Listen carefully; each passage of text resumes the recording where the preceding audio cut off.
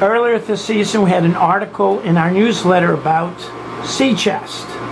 I'm on a Great Harbor N37. This also has a sea chest.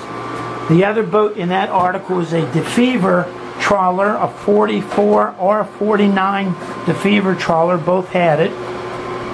But you can see down in here, that's the ocean down there at the bottom. And all of your seacocks are on the side of the tower. This is a big fiberglass tower. Starboard engine, generator, port engine, and somewhere down here, the air conditioner strainer.